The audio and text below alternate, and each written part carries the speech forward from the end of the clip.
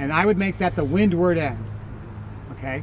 So that it doesn't get opened again until you take the tunnel apart, right? You can do that with sandbags, staples, or make a trench and bury it, but attach it so it's not going to move, okay?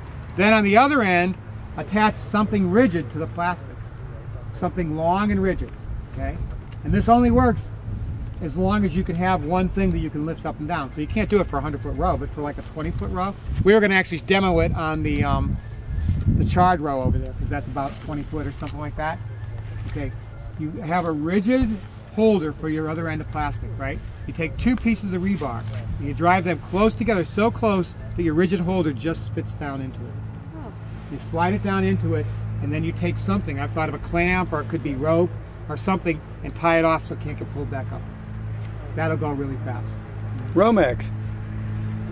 My wire, remember? Yeah, the wire. Yep. That'll do it. Yeah, it just has to be, you want it to be able to come on and off easily. Yeah, that's what I'm saying, a piece of Romex. Yeah, yeah, fast. On and that's off the wire easy. from your house. Yeah. You just wrap it around yeah, one whip and it's done. And then that'll really speed up the opening and closing operation. You're wrapping it where? Thank you. You're wrapping it around the You could take a piece of PVC You're wrapping it around the two and to make keep it extra from long sliding. on one You side. got the thing going down in it, and it can't move this way, but it can still be pulled up and off. Greenhouse, so you wrap something around so it can't be pulled up and off. Questions? And just get someone on the other end, or not, and just flip it over. They could. You could play with that. Yeah. It might work. It's just like, please experiment with that and share the information. So the high side is on the windward side. Harry? Yeah. We have to make a stop on the way home. That's, by the way, when you, if you're putting row cover on in the fall, as you're leading into winter gardening, you may say, I'm going to put row cover on and not get to it, right? And then along comes a huge front, right? And it's going to get bitter cold. Guess what? You're out there to entertain your neighbors. Yeah. Because that cover is going to be blowing all over the place. And you're going to be a really good show. Now, I do this less than I teach it. When I do it, though, I feel so sad. And my neighbors don't even get to see what I'm doing anyway, so it doesn't matter because I'm half a mile from them. But the squirrels are really impressed. Yeah. Okay.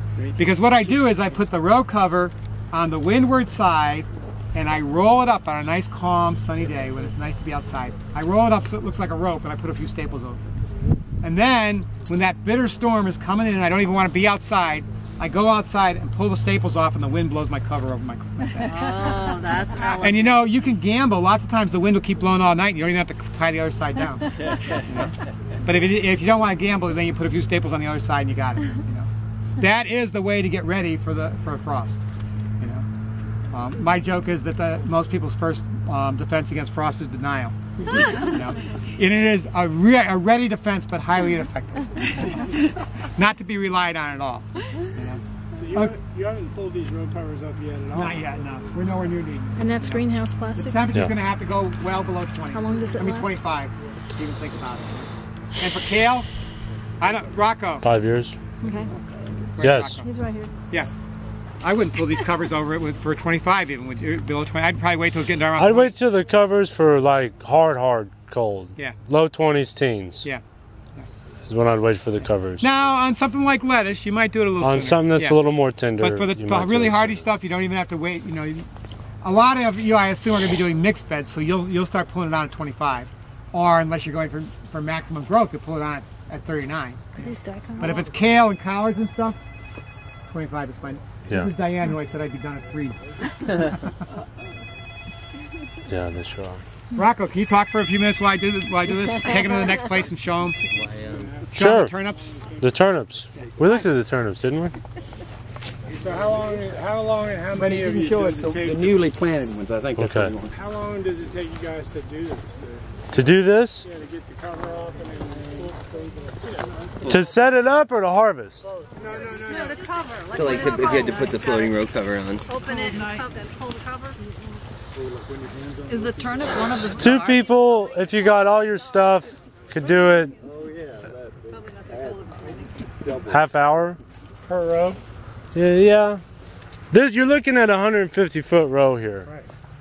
Hey, Pat's right. Like the problem is like it's oh man, it's getting cold, and and then you go out there to cover your stuff, and it's like 30-mile-an-hour winds, and it's already freezing, and you really don't want to be there. Yeah. And you're holding in your row cover, and you're looking at your other one, and it's over there flapping in the breeze. So try and avoid that. But if you can avoid that and you have all your materials aligned, it takes just as long. Like the greenhouse that Greg built, like it took us just longer to build it than it did to just cover it. It's the same thing here. You know, you got to get your weights, you got to get your supports, get your plastic out there, make sure it's all not kinked up, and then cover it up. You know, you're looking at a half hour or so. Can I ask you a question? Why have you ever tried to do it on the outside? Yeah, why does the floating rope cover have to go Why you don't do it on the outside is because it would be much harder to pull it up over the hoops than across the plants. Yeah. Okay, and because you have a high tunnel, right? And if you pull it over the plants, low to the ground, you're capturing more of the thermal heat from the soil, and you have more dead air space. And if you pull it up high, It's just like you get one cover, less dead air space and more convection. And so you're going to actually get more heat loss. You know, it's not as effective. It's actually not a double cover that way. It's just like a single. Right. It's cover. like a thicker row cover. Right. Okay. You know, you don't get the space in between. You know, so that's why you definitely want to separate a significant separation between the two layers, and you definitely want your your white cover to be as close to the plants as it can be. The white is also reflecting, is radiant, has a radiant effect, right? The heat's coming from the soil, and the white reflects it back. Right. So the closer it is, the more it does that. They're all subtle effects. They're not huge effects, but it makes a difference when you add them all up. You know. Now, really, for some people like Elliot Coleman, he has to have hoops within because he can't take the chance of any damage inside, and that's fine. Go for it. I got no problem with that. What do you mean? In other words, he's got a separate little low hoop inside that the white fabric goes over. Yeah. And it does make it, if it's low, it makes pulling a little easier. Because here they can catch on little nooks and crannies in the vegetables, you know. But to me, it's just so much more work and so much more material. And this works fine. I mean, have you ever tried it with the hoops inside? No. Has anybody ever tried that?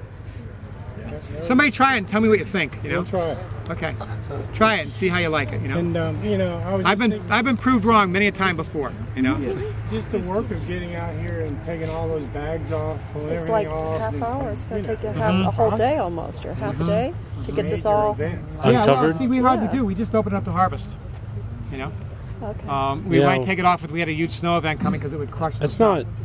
not too bad. If we had a week in the rain, a week in the winter when it was going to rain all week and be mild, we might open up and let them breathe and get rained out. But by and large, they stay on. You know, we cannot afford to take these on and off. That's not going to happen. What about watering? Well, to uncover it once it's all set up really isn't much of a big deal. We could actually turn the drip back on if it was a warm time. We probably won't. You walk down, put your bags to the side, get to the end, put it over here. No, it's so essentially takes as long. We could turn it back on again. But I mean, there must be dips in places where it's. Oh no, it'll probably get some ruptures. Yeah, we get some ruptures. Yeah. Oh yeah, no, we're not magical. Yeah. Record yourself. I'm gonna uncover this. How do I record it? What do I do? Just point it at yourself. I don't know. Somebody else do it. Okay. What are we taking? I don't want to get that close to me. You know? What are we doing? Is this does he just want a picture? Duh, folks! Yeah, baby white turnip. You eat the turnip greens too. Okay, I know, but what I was going to say is that 7-top turnip is green only. Yeah, and it's a great taste. And we have it's completely uncovered and it's growing like hell in our place right now. Yeah, no, it's true. It's a phenomenal. It's absolutely wonderful. Yeah, I agree. Yeah. 7-top. Yeah. Yeah, didn't take, but she's yeah. Something else that I haven't mentioned. This could be a stronger structure if we simply took a stake and drove it in on the end, took a wire, wrapped it around the first hoop, pulled it tight to the next hoop and wrapped it around, did that all the way to the far end, and then staked it tight on the other end. And we would make a wire purlin, and that would give it much more strength. Yeah, whatever you use, you give it more strength. What? You know? What? Every bit of structure you add increases its strength. You know, you want to go further, you get some lightweight material, maybe bamboo or whatever, and use those wire tie, concrete reinforcing ties, and give it side purlins, you know, or top purlins. I mean, you can make this thing really, really strong. It's just how much time are you going to put into it? And if you're small, put lots of time into it, you know, because you're not having to do that much of it. If you're at our scale, you know, Tom was just saying, just the thought of having to uncover and cover these makes them tired, you know? I mean, if we're going to spend all our time building structure, it's going to, you know. And that real cold night, when we have to cover this, or when we have to use the white, the Remay, and it's going to be real windy, you make sure everything's tight and secure. Like that's a day, you know. It's not a whole day, but it takes time. Hours. Yeah. It all adds up. Yeah. Now, how do you get that over the turnips if it's on the outside of the? That's not supposed to be there. Wrong. That's a mistake. Oh, okay. Good question. That's a total mistake. Yeah. I wasn't here, and somebody wanted an easier job, and they said, let's just put them all over already and leave them there. So here's one where you could double hoop it now, you know. So you could but no, it's still too high. You know, you wouldn't want it that high. Right. You know? Okay. Yeah. I mean, if you could shove those down in deep enough and put another hoop on, you could do it. But yeah, no, we'll probably just pull that up and pop it over. And, you know. Excel maker, you know. Oh, really? What weight road cover? Yes. We're just using summer weight here, and it's fine. Inside there, you know, heavier weight will give more protection, but it'll give less light on the days you don't have cover. You know, that's why I used to love Rays, because you can go in there and get every weight you could imagine. They had pieces in there like baby blanket. You know, and I mean, for some crops that would, you know, really give them protection. Things like watermelon radish that can get some freeze damage and make them look kind of like water damage spots on them. I loved having that heavyweight fabric, which I can't find anymore. I'm sure it's out there, but I bet it cost a lot. Where it was really cheap. One time I got like a 100-foot piece by 8 for free because they'd use it to cover the concrete with. They said, "Oh, you can just have that." I said, "Okay, if you say so."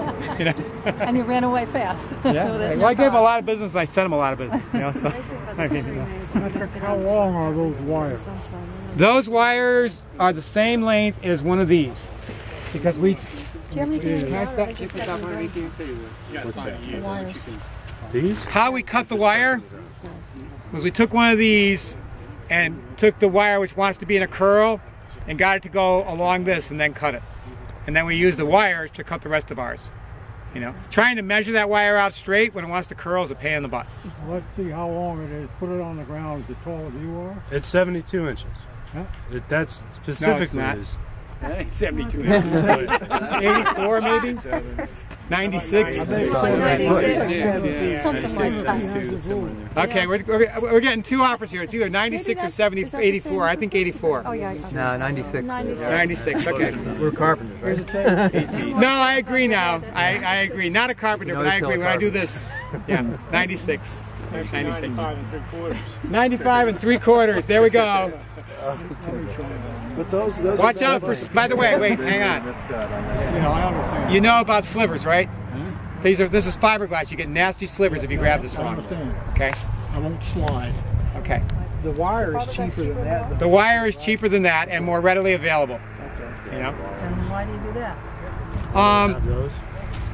They store easier. They don't have to be cut. They probably will last longer as far as not kinking out at the bottom. They have their advantages, you know. The ease of storage is huge. That wire is a pain in the butt. Their rigidity. Yeah, they're stronger. Yeah. But their ability to flex out more of a natural arc. They all have their advantages and disadvantages. I tend not to remember to order them when the guy's coming, so I tend to use wire. The wire I can go buy as much as I need whenever I need it. So if you don't have a guy coming, where do you buy this stuff? Well, the guy coming is Seven Springs Farm Supply. You got to send to them and say, "Let me know when you make a delivery here," and order it through them. It's not cost effective to get them any other way because the shipping will kill you. You know, they go from being $1 something. Were they $1.50 or something? Yeah. Okay. There you go. What's that? So when you go to Virginia, make Floyd run. You're right by Floyd. I can do that. Yeah, so you can talk to Tom and maybe get these guys. They're kind of neat. I mean, to me, their best advantage is their ease of storage and carrying. Try to carry an arm full of those wires out to the field. Yeah. You know, it's a pain. Try to carry these out. If you got gloves on, it's no problem at all. If you don't have gloves on, it's a pain. Patrick, if we made a tunnel over these 2 rows that we could walk down the center, what changes would you make? Would you still have row cover over the? No, I wouldn't have I wouldn't have the plastic over them. I'd have the row cover still, but not the plastic. Yeah, but the plastic would be over those. Yeah, the plastic would be the one big piece. Yeah. I wouldn't bother with the plastic in the rows. No. Because I'm not trying to show off. But then you could walk. But if I did have the plastic in the rows, I could show off, and things would grow even better if I managed it. You know. But yeah, no, I always prefer. By the way, great to see you. Much as I like the tunnels, I take a greenhouse over a tunnel every day of the week. I mean, the tunnels are a pain in the butt compared to a greenhouse, you know. make yourself a greenhouse and go to the tropics whenever you need to. Will the kale grow in a Smell greenhouse? that soil, you know. Will the kale? See those things grow. Watch those little bugs popping out, you know. Stand up and stretch when you're getting your greens. Will that grow you know? in the greenhouse? Take your coat off, you know. Yeah. Definitely, you know, the tunnels are more production. You know, the greenhouse is the thing to go for. That's what I'm doing. Do we have any questions related to winter growing that I haven't covered? I guarantee you I'll think of something as soon as y'all leave. But that's why you have to come back next time. Yeah. Black aphids. I had kind of a gray or brown Okay, great. aphid. You know what? I want to give more time to aphids. Okay, good. The gray aphid is much easier to deal with. The ladybugs alone will probably help you solve that. Also, do that farmscaping I talked about. You can also use soap. Soap killed your gray aphid, right, Harry? Oh, Harry's on the way out. So, Harry, soap did kill the black aphids. They just kept coming back, right? Yeah, it was over with so quickly. Yeah. I mean, it was just stunning. Yeah, yeah. Okay, that leads me to one of my favorite facts I love to share with people, and that is that they have photographed aphids giving live birth to aphids giving live birth. Oh! What? Oh my God. They do parthenogenesis, and that means they don't do sex. They haven't got time for it. They're too busy eating your plants until they decide it's time to move, and then they do sex, so they got different genetics for the next place. You know? Yikes. So their whole strategy is reproduction. And that's why this time of year, even though I'm a huge farmscaping fan and have great success with it, I can show you the CMAC ladybug and stuff and why we're still okay, because CMAC is still not dormant. But as time goes on, CMAC is going to go dormant. And then you get aphid blooms, because their reproduction rate is from 10 to a few 100,000 in no time, you know. And without those predators that keep them in check, we would be buried in aphids. We would live on nothing but aphids. We wouldn't be here. You know, there'd be nothing but aphids. So you need those checks. And in the winter, you have to use something like soap in that situation. Safer's insecticidal soap are the larger. If you're going to save money and use a lot of it, you go to CPS and get MP'd. And know that soap does not work if it doesn't dry. So do not spray it out and then decide to water your plants, because it won't work. Don't spray it outside in the rain, because it won't work. You know. What's the thing that they say that's a mycorrhizae or something that controls aphids or something? It's in the Bavaria. soil? Bavaria. No, mycorrhizae will not in the soil. Will not. But Bavaria is a fungus that feeds on insects. Okay. And you can buy it, and it is kind of effective. But the thing is, if conditions are right for it to feed on aphids, they're right for it to feed on ladybugs too. So I'm not a big fan of it myself, and I probably need to be set straight by an expert on it, because I don't know it that well, really. Big fan of what? What was it? It's something like Bavaria. Richard, you know how to spell it? Or, you know what I'm talking about, though, right? Yeah. It's something like Beavaria or something like that, and it's a fungus that feeds on insects. And it has been effective, but you need perfect conditions, the right humidity and everything, and then it's not specific. It's not like it goes, oh, there's a good CMAC ladybug, and those are those bad aphids. It infects them all. They're all just, you know, feedstock for it. You know. I heard something about ants. Ants eating aphids? Ants are related or carriers Okay, you know, of the aphids or something. instead, get ladybugs. I don't know. They farm You can order them until you get people to get the people who have the problem get theirs. You know, I mean, there's a synergy here. You know, I mean, you know. See, Remay actually makes it harder to control aphids because the predators can't get to them. You know, several weeks ago you still had some predation. It was just like they weren't in there, and all of a sudden one day we went in there and they were. That's how it is. Yeah, yeah. But what you would do is hit it with soap and release ladybugs. We'll only release a couple at each plant. What kind of soap? Safer's insecticidal soap. I've used Bronner's. You can use Bronner's. It's not legal to do it. It's not legal. But the EPA will never know. You know, you're not allowed to use anything that's not a registered pesticide. You outlaw. But they don't. I mean, they actually don't. They actually even admit that they're not going to enforce that. You know, on a homeowner. But a grower, they catch you. You get in trouble. You know, the MP to work, and the Safer's is not vetted by OMRI, whereas the MP is. You know, so. somebody told me, a grower was telling me there's a relationship between ants and aphids. Like ants, yeah, there is. I'll talk to you about it after this, but probably it's not a, you know. They eat their waste. They eat their waste. That's why. So ants like come in if you have ants. And they'll defend the aphids. Yeah. And so do those horned leafhoppers I've been getting on my sunflowers. I don't know what they're called. They defend but aphids? They look kind of like a small thorn, but they're leafhoppers that look like a thorn, and they're definitely doing the aphid thing. Oh, I never heard of that before. So I kill them, and then the aphids are pretty much gone. Oh, okay. But I have to hand pick them. Any other winter gardening questions? You mentioned the greenhouse being so good, but what about killing the harlequin bugs in the spring? Is that an issue sometimes? Yeah, no, we'd have to work harder in there. We'd have to search them out, take the crops out, search them out. Yeah, that's true. We won't be able to do that. We could do that, but we won't. It's too much work. We could raise the walls in there and fry everything in there too, but it ain't happening. Those walls come up and down once a year, you know. But yeah, that is an issue. Do you put new plastic on each year? No. It's best practice to do that. I don't do it at all. What comes up and down? The sidewalls. Sidewalls, okay. Yeah. So could you, if you had ones that you could remove the whole thing, you could freeze them too? Yeah, sure you could. Yeah. You can do the same thing. To have a greenhouse where you could do that. Yeah, you could do that. Yeah. You know, the thing is, we're usually eating out of that greenhouse until by the time we're done eating, they're out of there. They've moved out into the world. That upside of that is that your beneficials are going to head start in the greenhouse too. If you farmscape, your greenhouse is your incubator for your beneficials outside. If you get lots of beneficial insect plants going, they're going to be Verconid wasps, syrphid flies, all those things are going to be booming in your greenhouse, and on the nice days they'll start moving out, you know. Some of them are going to get burned because it's going to get cold again, but you still are upping your levels of beneficial insects early. Yeah. What's our ideal culture on the carrots you mentioned? That was hard for me to envision. We got carrots over here, but we're going to go look at them.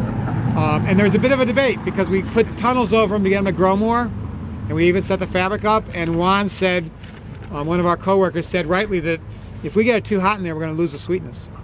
So we're venting them, and it's my gamble that the nights are cold enough now, and with the venting, it won't get too hot, and we'll get more growth. I mean, if we had time, I would have harvested some carrots for the salad because they're spectacular. You know. So what's the best time to plant them? September? No. For carrots outside, I would get them in late July is when we put them in, I think. Yeah. For a fall. Yeah. A fall and then you harvest. just keep them through the winter. You know. You can plant more, but they're not going to be ready until sometime the next year. I mean, there's some that'll come in. I do succession. 60 days. My first and there's some fall that goes well into winter carrots would be late July. And then I would just keep doing successions up until probably about now. I wouldn't do it much later than now. I don't think they're ever going to do anything before they bolt. That's about it. What else is that you're saying planting successions? All the salad greens, all the lettuces, the baby white turnips, man, you can do endless successions of those. That's awesome. Beets, I'd have them in by now or not do them. You know, radishes, you could do successions. You know, depends now. Some of the radishes that are fall radishes, you're getting close to they won't get done before they get the vernalization and the light, and they'll start to bolt. You know, you can still eat their seed pods; they'll be good. You know, but you wouldn't be eating the radishes.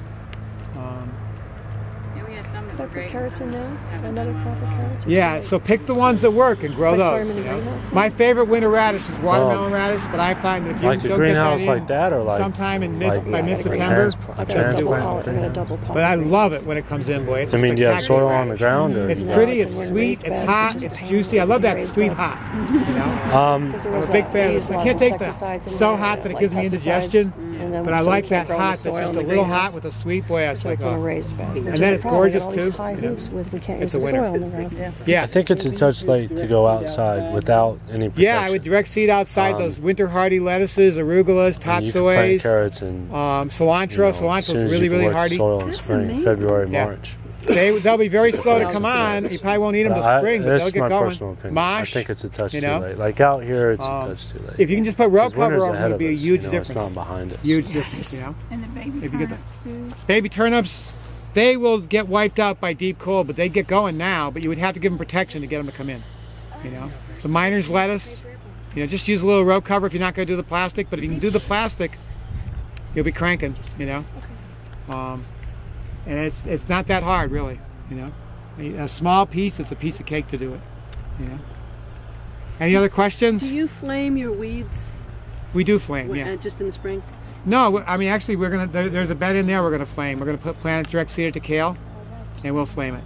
But flaming is what you do is I flame only to stale bed. I think people who think they can control stale bed. Stale bed. I'll tell you what it means in a minute. People who think that they can flame to control big weeds are wasting their time. Control big weeds with the hoe. What flaming is for is particularly useful for a process called stale bedding, where you get your bed totally prepped, right? And then you let it go stale. You don't plant it. But you do treat it as if you have planted it. You even use row cover. You water it regularly. And what are you doing? You're growing weeds. And you get all these weeds up till they have their first true leaf. And then you come in and you turn a flamer on, which is a very hot torch, and you walk as fast as you can. Those are a little past. They would still die but though, because they're Galansoga. Yeah. But you walk as fast as you can with that flamer, and it doesn't burn them. If you burn them, you're frying your soil. It boils the water in their leaves. They turn a slightly different color, and when you press them, you leave an indentation, and they're dead. And now you've done no soil disturbance, and you've just withdrawn a whole lot of seeds from the weed seed bank. If you do that a couple of times, you'll hardly have to weed your carrots. You know.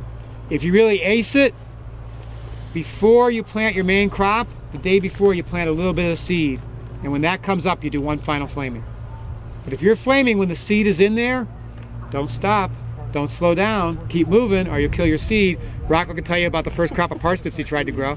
Yeah. I mean, you know, he just walked a little bit too slow, and there weren't no parsnips. There were about 3, I think, weren't there? Yeah. But fire hardy parsnips, you know. But if you just walk good and fast, you can really clean a bed up, you know. But that's pretty expensive for a small enterprise. No, I mean, you can if you're not going to get a backpack flamer, or if you're going to make your own back flamer like Ben did. Ben and Cedar. You can do it for $50. You know, you get a tank and a cheap torch. I like the backpack. That's a couple $100. If you don't get carried away and flame everything all the time, the propane's pretty cost effective. You know, if you're flaming acres and acres, you'll spend a lot of money on propane. You know, but I love it for carrots and things like that. If you get your flaming right, carrots are a whole lot easier. You can save tons of time. You know, I mostly do it for slow germinating seed. You know, that's about it. You know, yeah. How wide do you plant for this size of Depends on the crop. For the baby white turnips, I've grown them so that if there's one growing here, one growing here, one growing there, I can sow them so thick that one could be growing on top of those two, and they all come in. You just thin them, they keep coming. Lettuce, I almost always give lettuce, if I'm not doing cut and come again, really close together salad mix, at least 6 inches. I sometimes prefer 8. The bigger brassicas like rutabagas, I do 15 inches. Well, actually rutabagas I do 10. Kale I do 15 inches. Though you can do 10, you can do 8, it'll work, you know. Radishes, of course, as close together as you can get them. Arugula as close together as you can get it, kind of, you know. Pea shoots, they're touching, they're on top of each other, they work great, you know. It just depends on the crop. And then along with that, the width of the actual bed so they don't get too close to the cover? So like 2 feet or? I mean, no, nowhere near. There's maybe 10 inches there, and that's good enough. It's all about where this curves, 10 inches you know. From the... Yeah, it's all about where the wire curves, you know. And so you can play with that, you know. And you know what? If a little bit gets too close, it just has a hard time. I like the way you have your drip, and then it's in the center too. That's kind of a double drip with the stuff in the center is nice. Yeah. Instead of a single drip. Yeah, we like to. Yeah, we went to double for a couple reasons. I like it. Any other questions? You're putting the plastic on, and your drip tape. You're not using your drip tape. No, we used it. We used it last week. How are they getting the water? Okay, we soaked it really well last week. Okay, and the evaporation rate is really low. And when it rains, it gets wet in the paths. And years ago at Highland Lake, I thought I could cover beds with plastic and I'd be able to work them even if it rained. No, no, no. No, no, no. Dry soil, wet soil, what happens? Right over. You know? The roots go over. No, no, the water goes over. Oh, okay. You know, capillary action, you know? You can't do it. It doesn't work. Try to keep a bed dry when it's raining. If it's really dry out, we'll have to water somehow.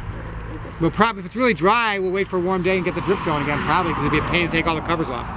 But, like I said, give us a week where they say the temperatures are going to be good and warm in the winter and it's going to be raining. We're going to open the whole thing up and let it breathe. You know, we like letting, you know, we don't like having plants under plastic that long, you know. Yeah, the plastic isn't a cure-all. You know, you gotta. It's like I said in the greenhouse. Just always keep an eye on it. Keep an eye on your logistics. It's good to let it breathe. If you can catch the rain, if it's gonna rain and then be sunny and warm, let that water in there. Snow and everything too. I got remade the first time I ever had remade. It was right over there. I had like 50 feet of broccoli, and the plants were this big, and the heads were this big, and it was like the cure-all. I was like, oh, it's under remade. I don't have to worry about it. Oh, everything's cool. And I went to go look at it. There was so much moisture in there. It's probably plastic. Probably wasn't remade. But anyway, all the heads were rotten. It all rotted out. I was asking about that, like because there's not a lot of air movement. Do you have like fungus or rotting?